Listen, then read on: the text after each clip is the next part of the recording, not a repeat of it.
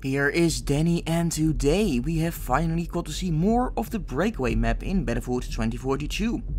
Usually we have only seen the base jump and some eyes from the trailers, but now we actually get to see some POIs.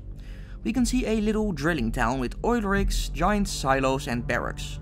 There's also an oil platform. In the next picture we see that a big part of the mountain is on fire.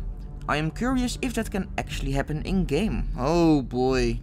There's also a new specialist mentioned, Konstantin Angel, or whatever.